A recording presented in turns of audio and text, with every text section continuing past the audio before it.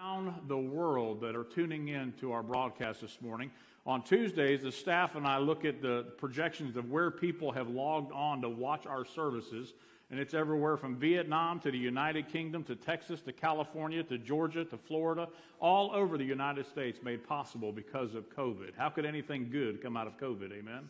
But God's Word is being shared in a way unprecedented that we have never seen before.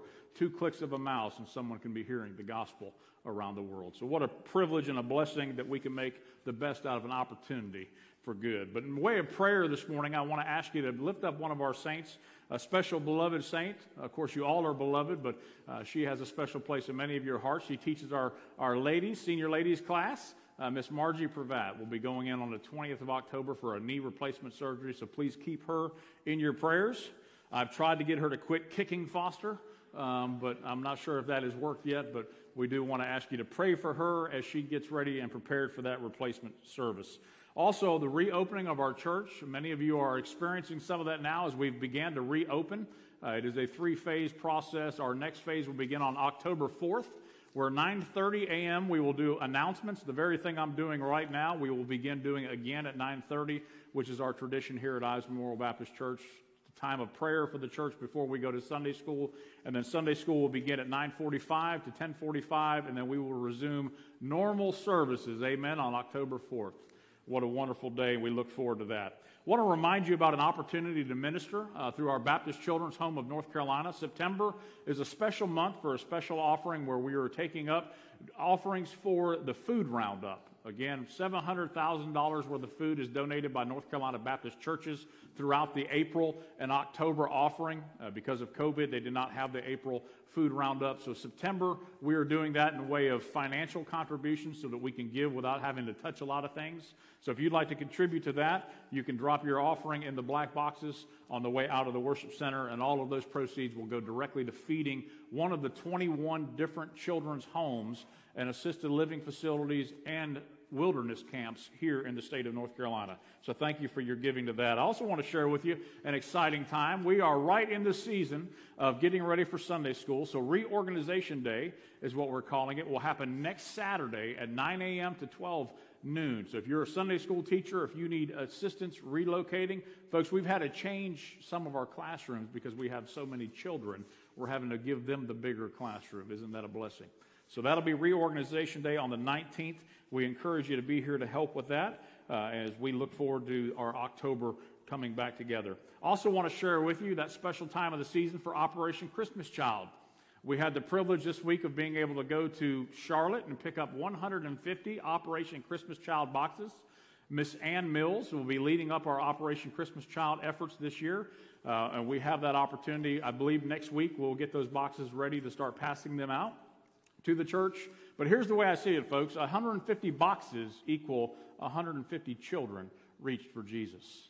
That's what we're doing. It's not so much about what's going in the box as it is the giving of the gospel that will occur through that little package. So be in prayer about that. We ask that we have almost 200 folks in our membership here at this church. There should be no problem to fill 150 boxes this year. So we want to challenge you to be praying about that, but then put your prayer into action, and let's pack a box and send the gospel around the world. Also want to remind you about our Wednesday night dinners. We do ask that you RSVP. Now, if you don't RSVP, don't not come. Still come anyway. John always cooks enough food for everybody, amen? As you can tell, I eat most of you that don't show up, I eat your servings too. Right, so we want to encourage you, please RSVP. That'll give us a good head count so we can be good stewards of the food resources that we have. Also want to share with you, our church conference is September 27th. Join us at 6 p.m. We will gather together, and at that conference is where we will approve the church budget. We will talk about the manning of all the servants, roles, and leadership in our church for the upcoming year to include teachers, volunteers, ushers, deacons, all those good things. That will take place September 27th at 6 p.m. here, directly followed by an ice cream social that we will do. Also want to make an announcement to our children's church as we are started back children's church last week, 4 years old to 8 years old for children's church. During the service, there will be a queue for your child to exit the worship center, and we'll go out that door into the fellowship hall where they will be greeted by a wonderful teacher that's going to share with them the Word of God. Lastly, I want to announce to you just a few birthdays that are going on. Miss Faye Stark, Where's Miss Faye at? There you are. She'll have a wonderful birthday on the 15th. Natalie and Lincoln Schuff, where'd they go? They're in the nursery, right? So they have a birthday on the 15th as well. Brother James Dick, he's hiding somewhere. James Dick and then Madison Milan will be having a birthday as well this week. So we want to encourage you and have a happy and wonderful birthday.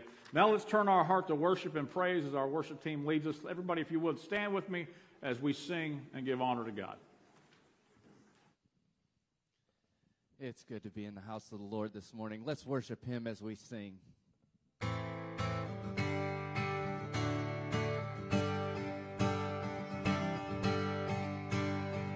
I stand amazed in the presence of Jesus the Nazarene, and wonder how He could love me, a sinner condemned unclean, singing how marvelous, how wonderful, and my song shall ever be.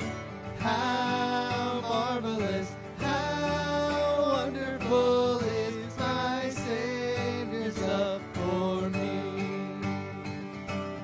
This is amazing grace. This is unfailing love, that you would take my place, that you would bear my cross.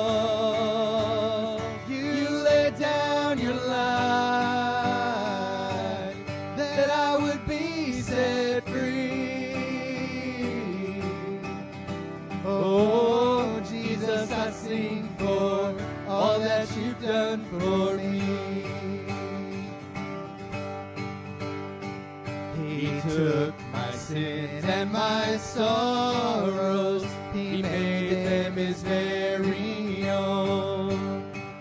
He bore the burden to Calvary and suffered and died alone.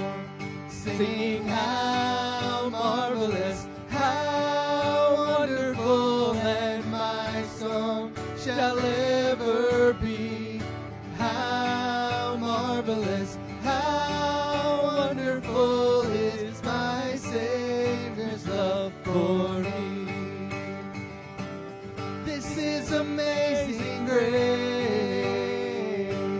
This is unfailing love, that you would take my place, that you would bear my cross.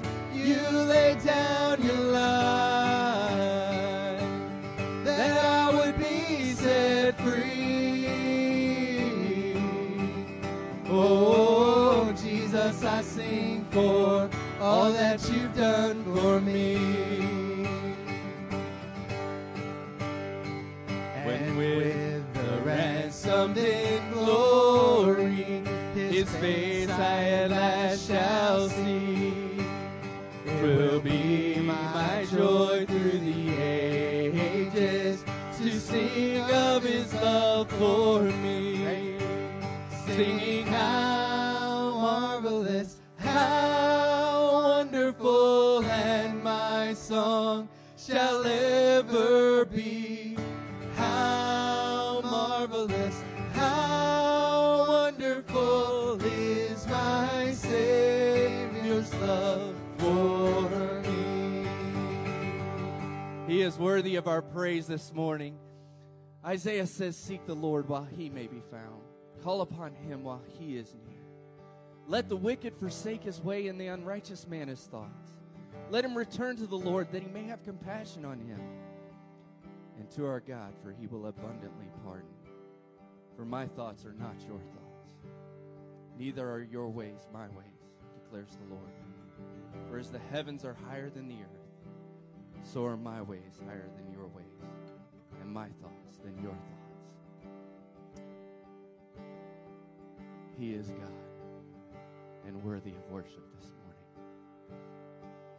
The splendor of the King, clothed in majesty, let all All the earth rejoice, all the earth rejoice. He wraps himself in light, and darkness tries to hide, and trembles at his voice, and trembles at his voice. How great is our God? Sing with me, how great is our God? All will see how great is our God. And age to age he stands, and time is in his hands, beginning and the end, beginning and the end. The Godhead three in one, the Father, Spirit, Son, the Lion and the Lamb, the Lion and the Lamb. How great is our God? Sing with me, how great is our God? All will see how great is our God. Name above all names, worthy of all praise. My heart will sing how great is our God. Name above all names, worthy of all praise. My heart will sing how great is our God. How great is our God? Sing with me, how great is our God? All will see how great is our God. How great is our God? Sing with me, how great is our God? All will see how great is our God. Amen. You could be seated this morning. Well, amen. We want to welcome you, and if you're a child in the ages of 4 to 8, I have to put that disclaimer on there because some of our adults try to leave the service and go to the children's church. But we do want to ask you to go ahead and exit at this time with Miss Shannon and our children's church crew. We do have one of our deacons over there that's going to help also with the wrangling. So we want to thank you for that and the privilege of you entrusting our church staff with your children to teach them the gospel. So thank you for the opportunity to do that this morning. If you have your Bibles, I want to share with you in way of message today. I want a concept that we all kind of understand, I think, and we realize it throughout life. But folks, every journey has a beginning. We all have a starting point and a starting place somewhere in life. And if you've got your Bible, if you'll turn to Acts chapter 16, I want to encourage you to find your place in verse 1, and we're going to examine verses 1 through 5 for today's message. But on that note of understanding that every journey has a beginning, I want to share with you an image to help illustrate that. And the image is of the Olympic gold medals, the bronze and the silver. Now, if you've ever had the privilege of watching the Olympics and seeing the athletes train and compete in what is known as the greatest sports competition in the world, that's why we call it the Olympics, you'll notice that the prize of that Olympic event is not just the competing. That's the work to get there. But it's the achieving the goal of all of the years of preparation. A 2008 Forbes article says this about the Olympic athletes. They say many of the athletes spend anywhere from 4 to 8 years competing just to get on the Olympic team. Many of these athletes begin training at the ages of 6 and 7 and 8 years old. Somewhere along that early point in their life, a flame was sparked in their heart for a particular desire. Be it the bobsled, be it the gymnastic competitions, be it the track and field events, be it whatever the Olympic event may be, somewhere along the life, for the life of that person, their journey to the Olympic gold medal or the journey to the platform to receive the reward began somewhere, and often at an early age. As we begin to look through this text of Scripture today, we're going to see that Paul's life, Timothy's life, also had a beginning point and a journey that they began to walk along as they were being faithful to the very thing that God had called them to. In our sermon today, I want to share with you 3 main points: that every journey has a beginning, that there is importance and foresight and preparation that has to go in being successful along that journey and that endeavor, and then thirdly, we have to stay the course to the journey's end. I'm reminded of the stories of many young athletes who were affected by the cancellation of the Olympic Games recently, who had trained for 8, 10, 12 years to make it to the Olympics, who have said, you know what, I don't have another 4 years to continue training. I have to move on with life. Sometimes it's difficult to stay the course on the journey. But we're going to see here what the Scriptures share with us about the life of Paul and Timothy as they are on the journey that God has laid out for them to help them accomplish. And we will apply that to how does that affect our life and the journey, hopefully, that is begun in the body of Christ. So if you have your Bible, Acts chapter 16, picking up in verses 1 through 5, we have them on the screen for you as well. Or if you have a device, a tablet, or any other way, I don't mind seeing the Shekinah glory of your screen glowing on your face as you read from your device. But I'm reading out of the English Standard Version.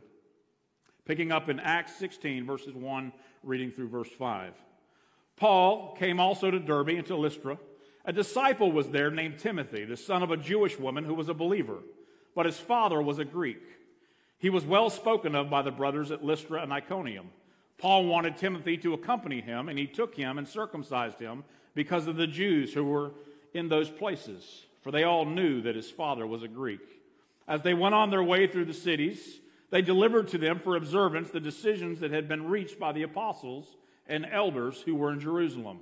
So the churches were strengthened in their faith, and they increased in numbers daily. If you would join me as we pray over this message. So Father God, we thank you for your word. We thank you for the Holy Spirit that guides each and every believer. We pray now that it guides every word, everything shared. Father, may it touch our life in a way that prepares us for the journey that you've called us to. We ask these things in Jesus' name. Amen. Well, as we see in the beginning of this, let me give you a brief recap what is going on here leading up to the beginning of chapter 16. Last Sunday, I shared with you the message on how sometimes conflict creates construction that is productive for the gospel. Paul was having a dispute with Barnabas over whether or not taking this man called John, or also called Mark, with them back on the second missionary journey that it's known as, here beginning in chapter 16, where Paul would go back and he wanted to visit all the churches, all of the Greek-speaking, the Greek influence, the Greek people churches that he and Barnabas had planted on their first missionary journey. And there was a dispute that arose against them, and Barnabas and Paul ends up splitting company. And instead of taking Mark with them and Barnabas together, Paul grabs a man by the name of Silvanus, that's his Greek name, or Silas, and they begin to embark upon this. And as Paul and Silas leave to go to Derbe and to Lystra, that brings us to this point of the second missionary journey where Paul encounters this young man by the name of Timothy. Paul came to Derbe and to Lystra, and a disciple was there. Now let me stop for a minute and share with you this aspect that every journey has a beginning. I'm reminded how often when people come into a church or they enter into a religious conversation about Jesus for the first time, they didn't have a starting point or a frame of reference for what's taking place. Everything seems to be new and concepts are different and challenging. What people don't often see when they walk into a church is our beginning, do they? They don't see where we came from and where God started to remold our life into His image as we transitioned into what Timothy is called here as he becomes a disciple of Jesus Christ. I find it interesting that Paul had a beginning as well. Paul's beginning we can read about in Acts chapter 9 on the Damascus Road. This Saul of Tarsus, who was persecuting the church with such great fervor that he went to the synagogues and he asked the leaders there to give him letters of authority so that on behalf of the Jewish synagogue he could go to Damascus and continue to imprison the Christians, the people of the way, and drag them off, imprison them. Remember, it was this young Saul of Tarsus that was at the feet of the stoning of Stephen, the very first Christian martyr that we see in the book of Acts, that gave his life in defense of the gospel. It's the same Saul of Tarsus that was there. I would argue Paul had a radical beginning. But if you remember your life and my life, and we remember where we were in our discipleship when we first came to Christ, I would argue, folks, we all had a radical beginning in Jesus. A radical beginning, if you think about it. How did it begin? Now, with Saul of Tarsus on the road, he was crippled to his knees and blinded with a light. And he heard a voice, "Saul, Saul, why do you persecute me?" And immediately Saul of Tarsus recognizes the voice. "Who are you, Lord?" He says back to Jesus, "Yeah, don't worry, I'm going to show you how much you must suffer for my name's sake." And Saul of Tarsus would be led to Damascus, where he would stay for 3 days blinded, couldn't see, until a servant of God, Ananias, would go to Saul of Tarsus in a vision that he received, and God commanded Ananias, "Go and find him. You'll find him along Straight Street. Go and find this man and tell him what I'm going to do with him." And Ananias goes, and he's faithful. And the scales, the scriptures tell us, something like scales fall from Paul's eyes. And after he had eaten and he drank, he immediately began to proclaim the gospel. The Bible tells us the very first place Saul of Tarsus went at the beginning of his journey with Jesus, he went right to the synagogue where his Jewish brothers would be to proclaim the Messiah that he was previously persecuting. Folks, I'd argue when people come into the church, they don't see our beginning. They don't see where our journey started often. But I can assure you, if you are a disciple of Jesus, that journey began at the cross and at the feet of Jesus. Every journey for Jesus begins at the cross, and every journey will end at the feet of Jesus one day when we were in his presence. So the Apostle Paul had a radical beginning, but so did this young man by the name of Timothy. I want to turn our attention to Timothy and what's going on here. Notice the scriptures in verse 16, right at the beginning, describe Timothy. A disciple was there. Now, we've got to stop for a moment. We bypass rudimentary truths often, and we don't understand the gravity of what is being communicated here. Notice Timothy wasn't a church member. That's not how he was described in the text. He didn't hold membership at the church in Antioch or the church in Derbe or the church in Lystra. His name wasn't on the rolls at the annual conference that they would call to make sure everybody was still attending. Notice Timothy is called a disciple of Jesus. Now, in order to be a disciple, we have to commit ourselves to the teaching of that person or sect that we're committed to. The Jews would commit themselves and they would choose a rabbi to study under, much like Paul did with Gamaliel, the greatest rabbi known. Many will still attribute him as the greatest rabbi and teacher to have ever lived. But we know that's not a completely true statement, because Jesus was the greatest rabbi and the greatest teacher to ever live. And it was this Jesus now that not only did Paul's journey begin, but also we see here that Timothy is a disciple of this same Jesus. Notice the second sentence. A disciple was there named Timothy, the son of a Jewish woman who was a believer, but his father was a Greek. You see, Timothy, a disciple, had a beginning as well.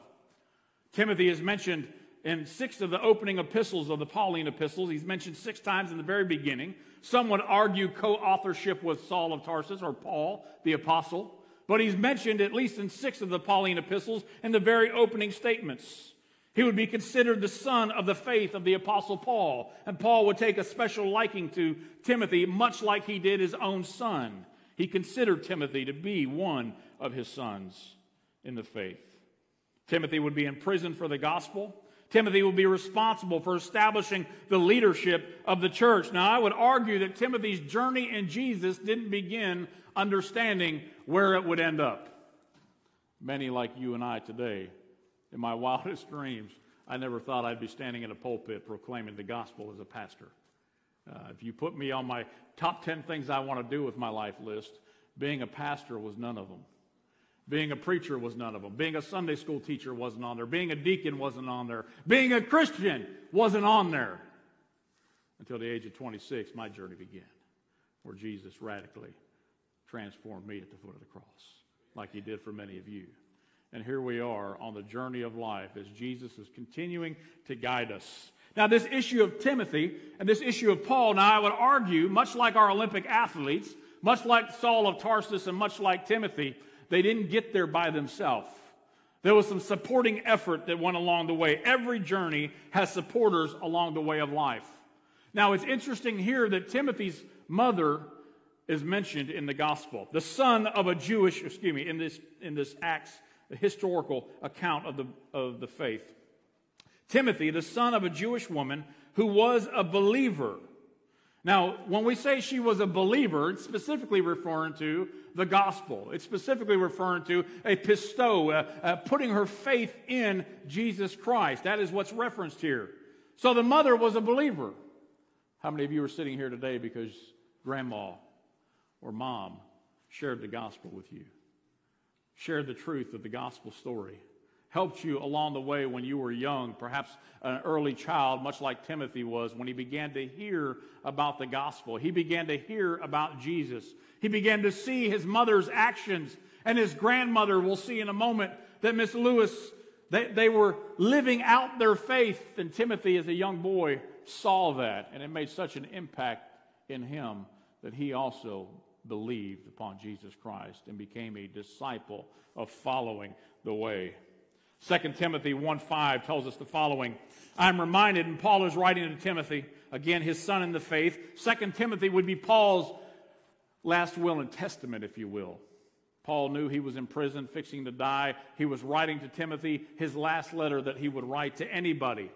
Many believe that 2 Timothy was the last letter penned by the Apostle Paul. And here's what he writes about Timothy. He says, I'm reminded of your sincere faith, a faith that dwelt first in your grandmother Lois and your mother Eunice, and now I am sure dwells in you as well. You see, Timothy had help getting started. Timothy had supporters along the way. Timothy had someone there to help explain the gospel to him, to get him started on his journey on the right track. He had his mother and his grandmother. They lived out their faith, modeling it. But also I want to share with you that every journey faces difficulty. Every journey faces difficulty. What's difficult to see in our English translation here is in the Greek text, it makes it clear through the way the Greek is formed that Timothy's father was dead, was a Greek. When we understand that text, we see that the grandmother and the mother is raising Timothy alone. One of the saddest things in America right now, and I'm not going to bore you with statistics, is the amount of children being raised in single-family homes where there is only a mother present and the father is absent. And the African community, African-American community, some statistics point to 67% of African-American households are without a father in the home. 33% for Anglo-white Americans. And you can go on and on looking at statistics, but how sad it is and how much fatherless homes are on the increase in today's culture and society. At a rate that we have never seen before, more and more homes are single parent, single mother, raising a son and daughter by themselves without a husband, without a father present. You think that provides difficulty? You better believe it. Here, Timothy starting his journey as a disciple, being mentored by his grandma and his mother, and then all of a sudden, God paves the way and sends the Apostle Paul to begin to give him that leadership and that growing and that nurturing needed by something that often, quite frankly, only a boy can get from a man. Amen. And here Timothy is getting grown. Timothy's father is presumed dead. Mom and grandma. Notice the scripture in 2 Timothy 3:15 tell us exactly how Lois and Eunice developed Timothy. 2 Timothy 3:15. And how from your childhood you have been acquainted with the sacred writings, which are able to make you wise for salvation through faith in Christ Jesus. You see, his mother and his grandmother didn't bring him salvation. His mother and his grandmother were faithful in teaching him the Scriptures. And we know that when we study the Scriptures, Scripture leads us to salvation. Scripture points the way to Jesus. Scripture convicts the soul and the heart of our need for redemption and our need to return or repent of our sins and to accept Christ and what he's done for us. You see, the Scriptures are what's being taught. I'd argue for our parents today, the Scriptures are what your young children are being taught in our fellowship hall. It's the Scriptures that impact the life of each and every one of us who are disciples and those who are still listening to learn, to understand who this Jesus is. It's the Scriptures that impacted Timothy, and I would argue it is the Scriptures that remain the core of what impact you and I today. That's why we teach and preach through the Scriptures. Every journey faces difficulty. Every journey has supporters along the way. But friend, every journey has to have a beginning. Otherwise, it's not a journey. You call it a floundering, call it a flapping, call it a wandering, call it a wondering. But folks, when we grab a hold of Jesus and he commences our journey to begin, we're on one heck of a ride together. Amen? Because he'll take you places you never thought you would be. I'd argue he's taken me places that if he told me up front I'd be going, I'd be a little afraid to go. My question to you is, do you have a beginning? Do you know that you know without a shadow of a doubt your journey with Jesus has begun? Are you a disciple of Jesus? I don't care about your church membership. That won't save you. It should. It should mean something. But we've learned it doesn't. But are you a disciple of Jesus? Has your journey begun? I hope it has begun for you. And if you need help, we're here through the Scriptures to encourage you, much like Paul did with Timothy, much like his grandmother and mother did for him, to lead you in that direction. But I want you to turn your attention to verse 3 for a moment. I want to share with you the importance of foresight and preparation for the journey. Now, I want you to hold on to your hats for a minute. This is going to be an area of Scripture that often people are challenged by what they presume to be a contradiction in the teaching of the Apostle Paul when we look at this issue of circumcision. And why would he have Timothy do this when clearly the Galatian letter that he wrote says we're no longer under the law, we're under grace? Why would he circumcise this young man when we no longer have to do that? So let's dig into this for a moment, and I hope to provide some clarity for you on how do we apply this to understand the importance of foresight and preparation on our journey with Jesus. Picking up at verse 3.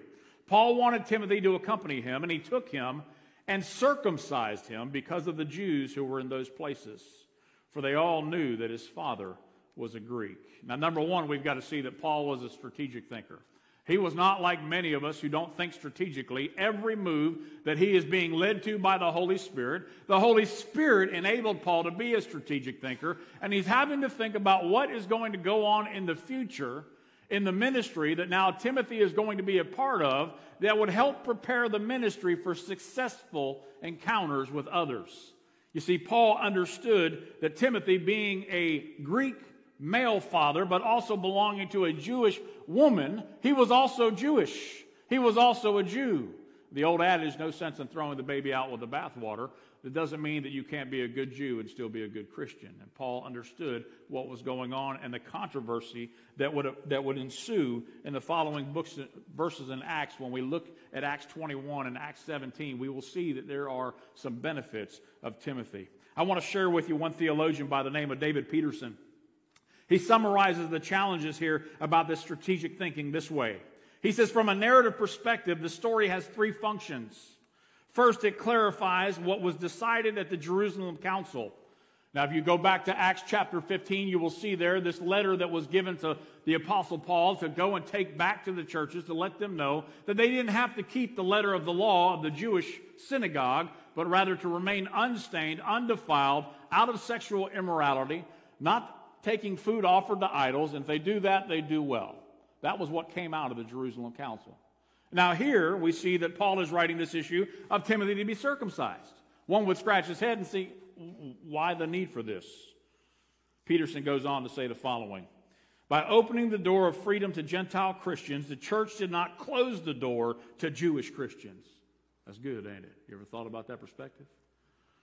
He left the door open. Everything appropriate to that tradition could still be practiced, so long as it was understood not to have cultural rather than soteriological significance, meaning salvation.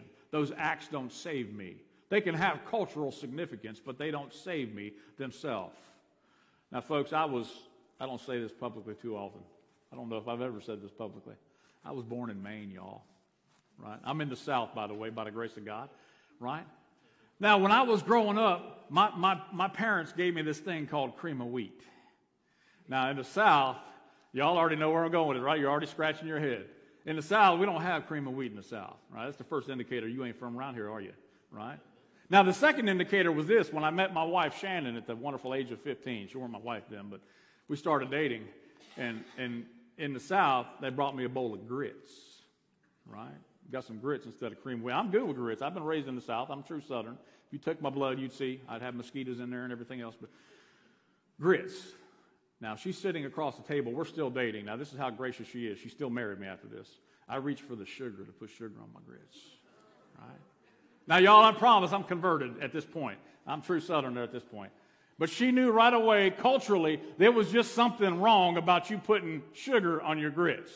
You know, them get salt and pepper and butter. They don't get anything else.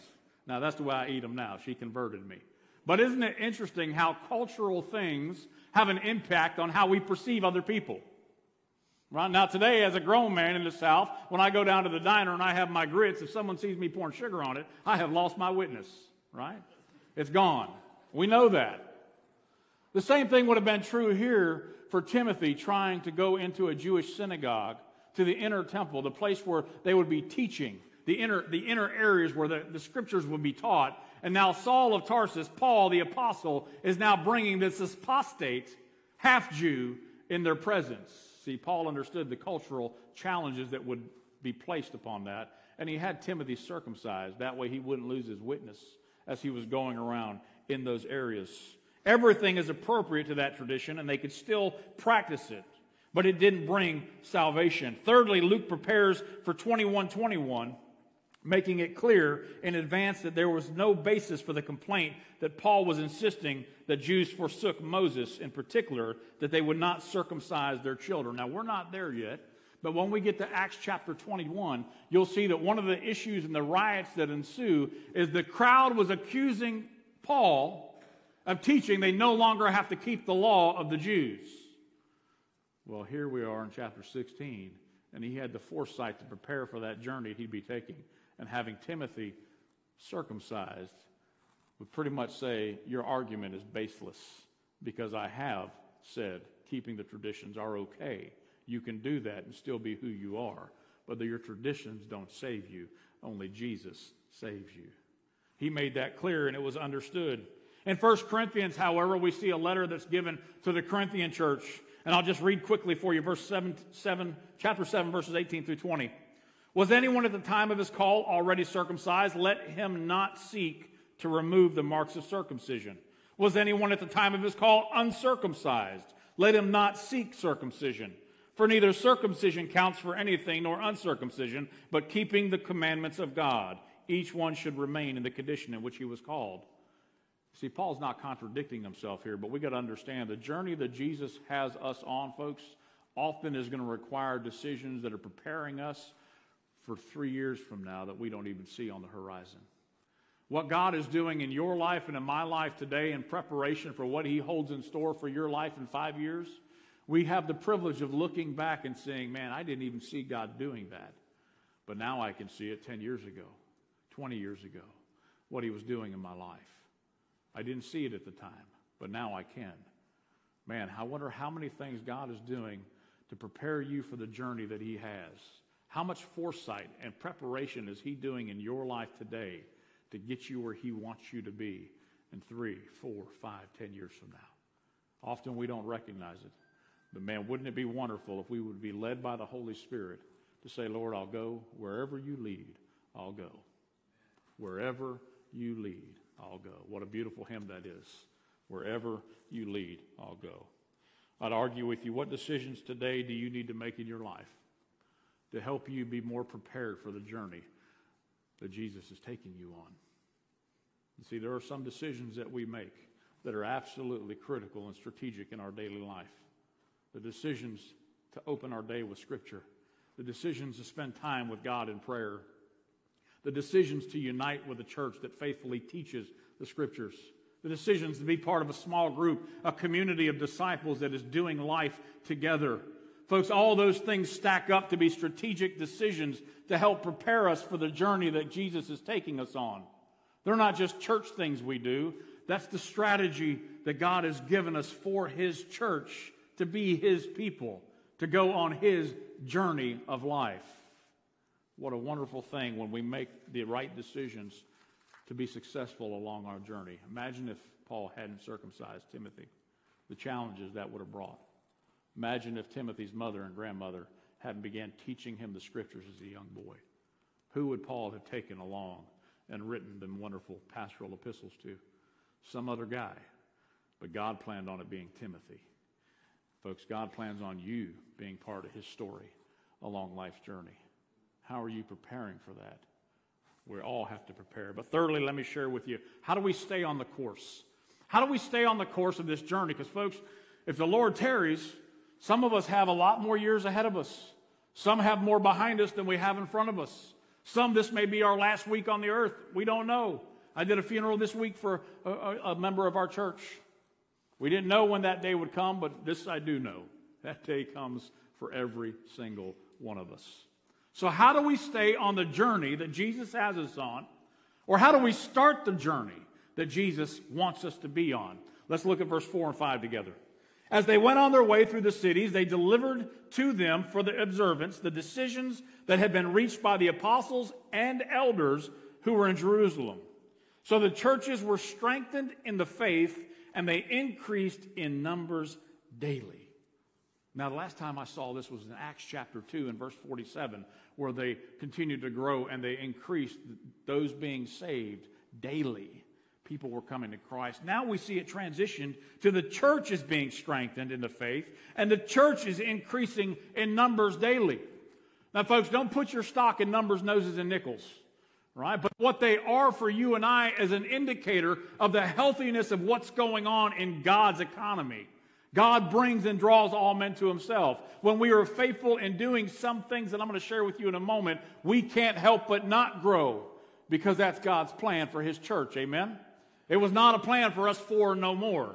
It was a plan for us to reach all nations, baptizing them in the name of the Father, the Son, and the Holy Spirit, and teaching them to observe all things that I've commanded you. So let me give you some affirmations quickly. 3 affirmations for the church. Now I'm going to give this to you in good Baptist fashion, right? About 12 different parts.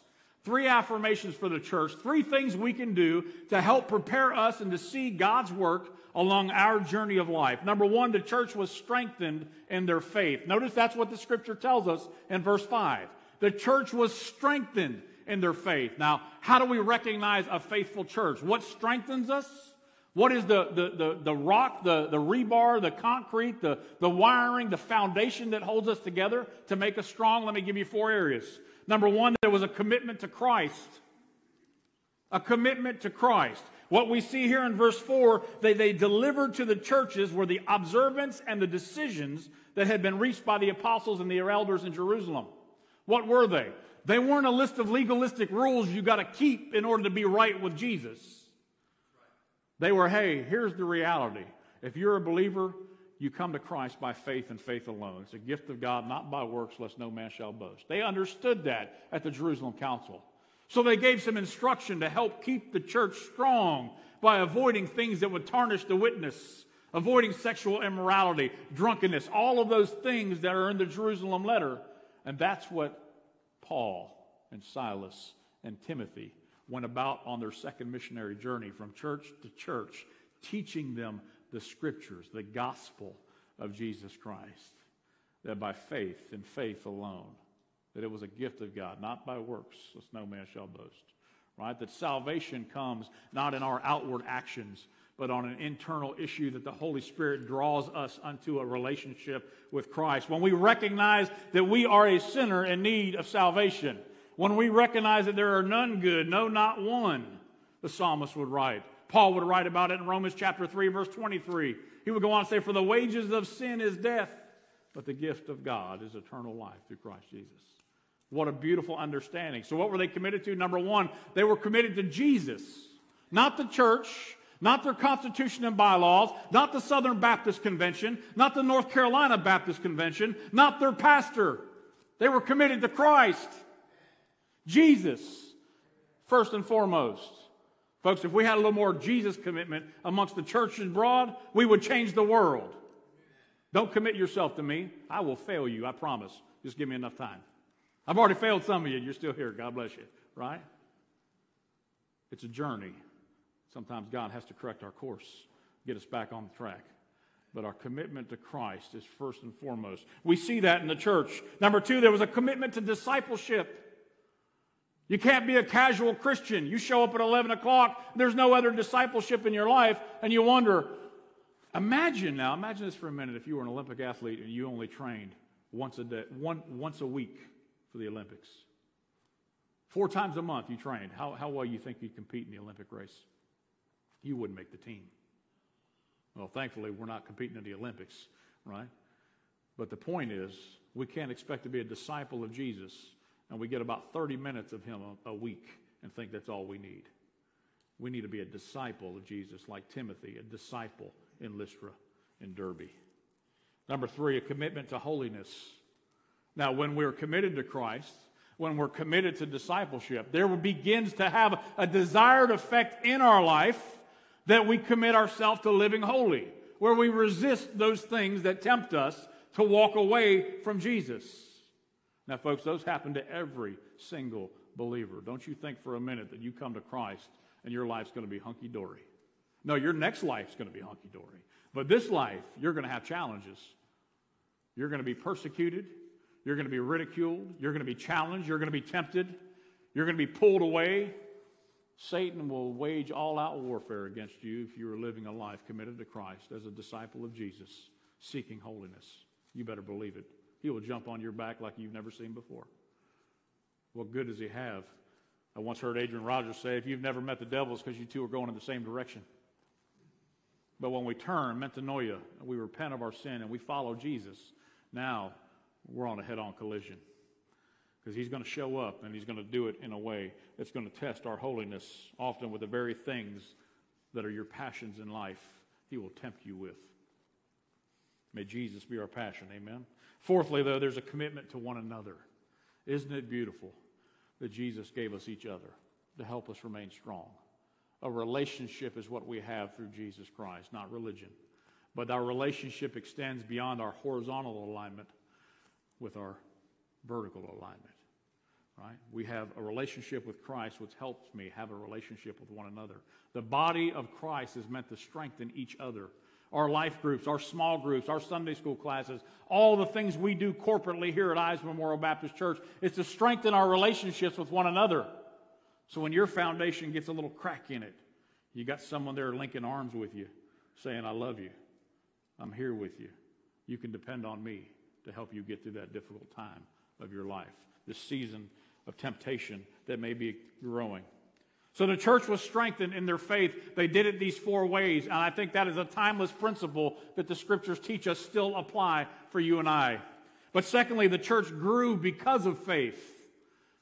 Not only were they faithful, they grew because of faith. I would argue 3 reasons that a healthy church grows. Let me give them to you. Number 1, a healthy church grows because found people find people.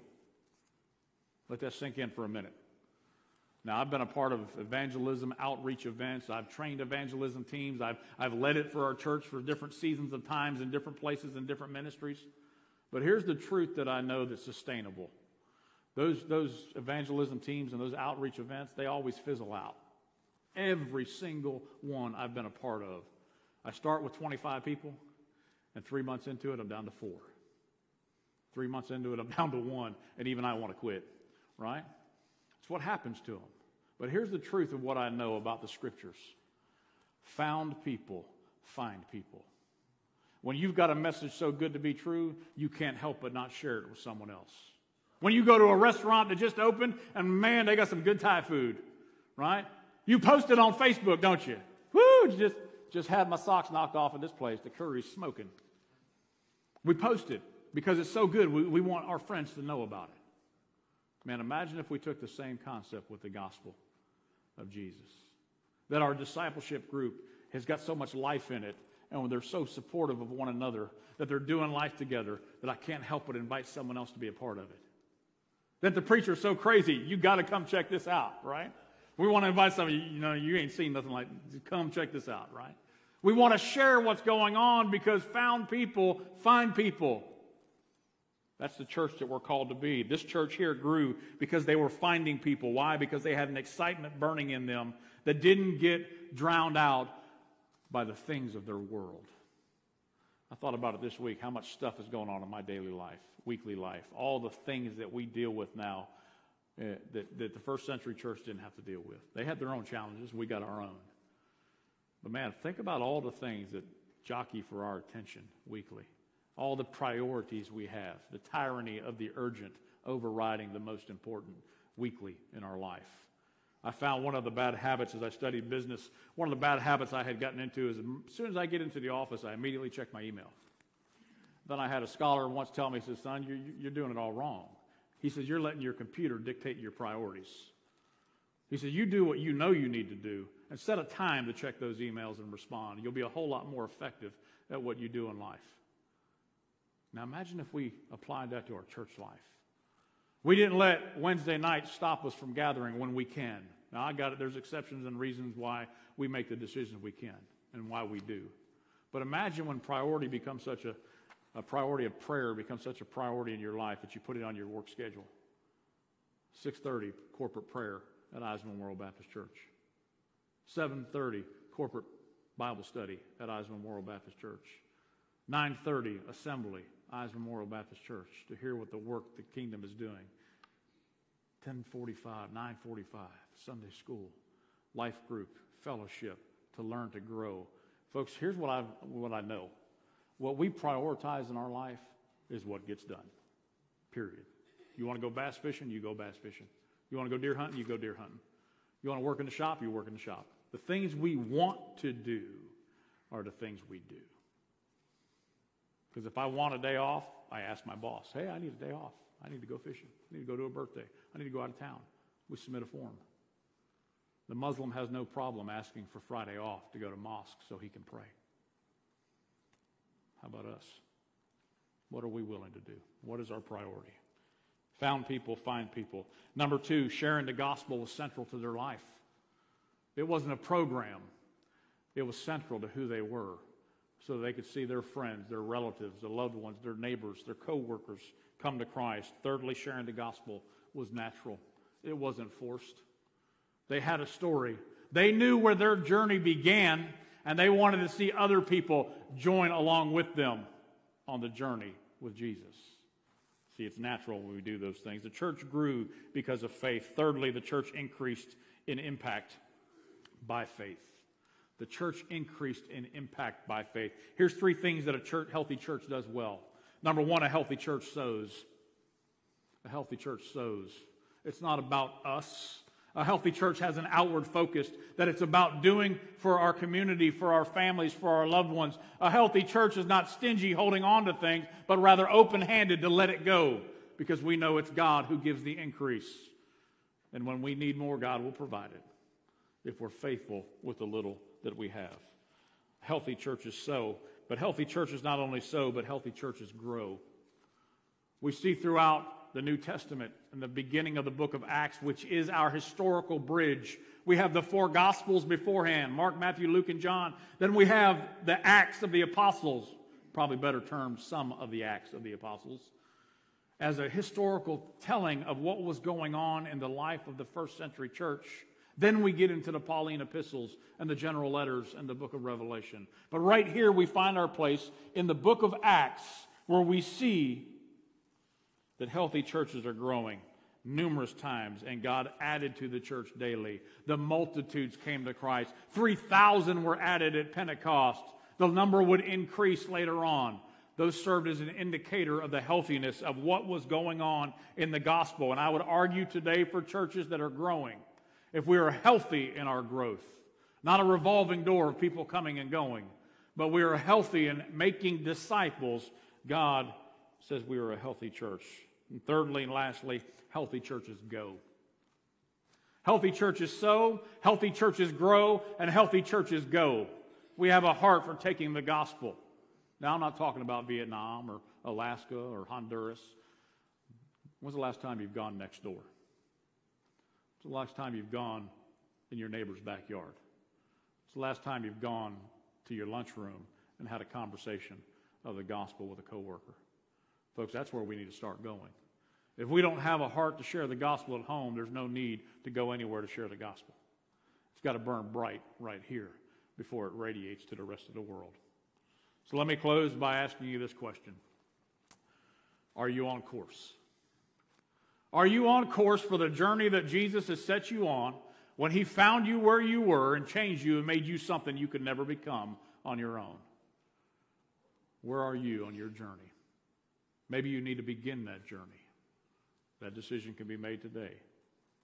The Bible tells us clearly how do we start that. He says, if I confess with my mouth that Jesus is Lord, and I believe in my heart that he was raised from the dead, then you will be saved. For one confesses with the mouth unto righteousness, and one believes in the heart unto salvation. For whosoever calls upon the name of the Lord will be saved. That's the way Jesus is saying, I'm ready for you to start your journey. Are you? Are you ready to give your life to Christ? Maybe you have, and that's wonderful. But if you haven't, right where you are, you can pray. Lord, forgive me of my sin. I accept you as my Savior. Come into my heart. Live in me. Give me that Holy Spirit that the preacher's talking about. Help me to live for you, to be a disciple all the days of my life. And here's what I know about God's Word. He is faithful. He is true. He will not leave you nor forsake you. He is the same yesterday, today, and forever. How are you on your course, church member? Are you a disciple? Are you following Christ in a way that makes an impact to others? That others, when they look at your life, they know you're on a journey. You're going somewhere for Jesus. You've got a plan to be used right where you are in life for the kingdom's glory, for his good. If you're a disciple, folks, that's the only option we have as a disciple. So let me share with you those three images. Hard work and effort is what it takes to earn a gold medal in the Olympics. Now, folks, we can't work our way to salvation, but we can be faithful once we understand the journey that God has us on. And we know that our journey, unlike these Olympic athletes that began at the ages of 6, 7, on some gymnastic floor mat somewhere around the world, our journey begins at the foot of the cross. And when we see Jesus and we see that cross, we understand that's the starting point for every single believer in our journey for Jesus. Everyone is equal at the foot of the cross. There are none too far gone that Jesus can't save you. If he could save me, and if he could save some of y'all, he can save anybody. Amen? Amen. We all start our journey at the foot of the cross. None are too far gone, even you at home. If you need Jesus, he's ready and willing. With every head bowed and every eye closed, let me land the plane here real quick. Do you know that your journey has started with Jesus? Do you know that you know for a fact? Well, preacher, how can I? Scripture is clear that you can have the assurance of eternal life through Jesus Christ. You can have it if you've started your journey with Jesus. In church, I'd ask you, where are you along the life's journey? Maybe you're off course a little bit. Maybe you need a slight course correction. I'd argue Jesus is willing and waiting. He's never left the road. He's still there, pulling you back onto the right course so you can achieve the journey of a lifetime. So, Father, we thank you for your message. We thank you for your word. We pray now that the Holy Spirit would convict us where we need the challenge, comfort us where we need the comfort. And, Father, I pray that the message would stir any soul that does not know you as Lord and Savior, that has not begun that journey, to begin it today by praying those wonderful words. Father, I thank you now for the service. Have your way in all that is said and done. We ask it in Jesus' name. Amen. If you're at home today and you've made that decision, please let us know. Send us a little message on Facebook, or you can call us. And if you're here today during our song that we're about to sing, we have a time of invitation. If you've made a decision to follow Christ, then you can let us know that by walking forward or seeing me directly after the service so we can pray with you. But with that said, let's stand and sing as our worship team leads us in our final song as we leave this place.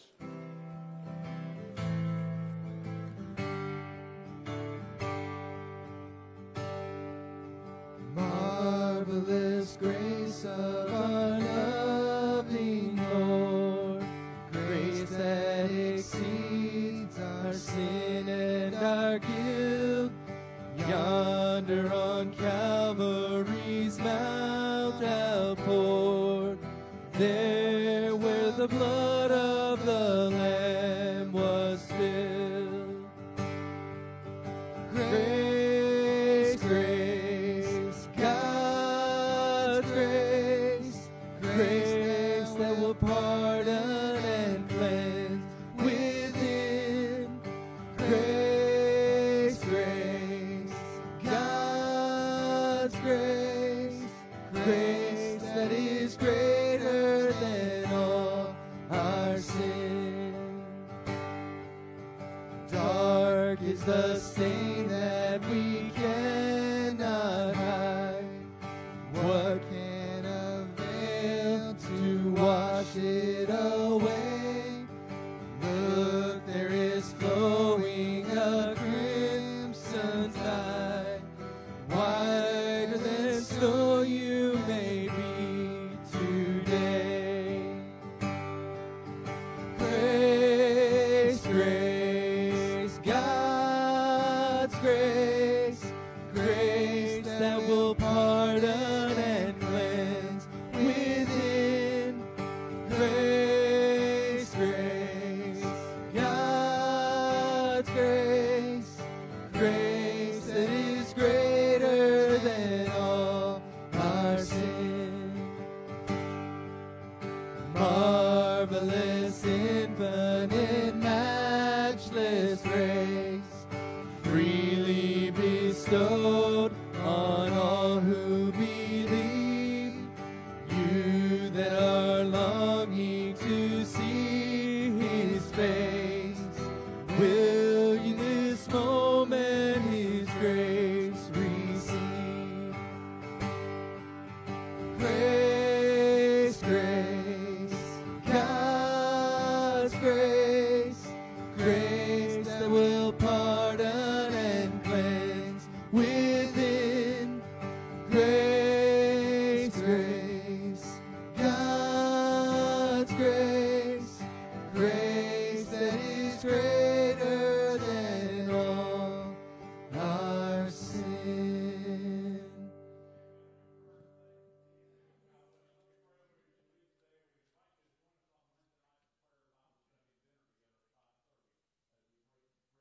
Christian Fellowship.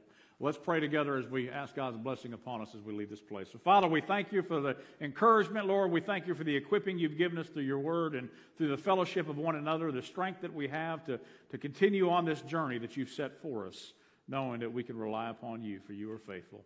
Lord, I pray that you watch over every family and every person present, every child, person that is serving the body of Christ here. Father, keep them safe from this COVID issue. Keep them safe as they travel. Lord, bring us back together to praise you and to worship your name, for we ask it in Jesus' precious name. Amen. God bless you. Have a great week.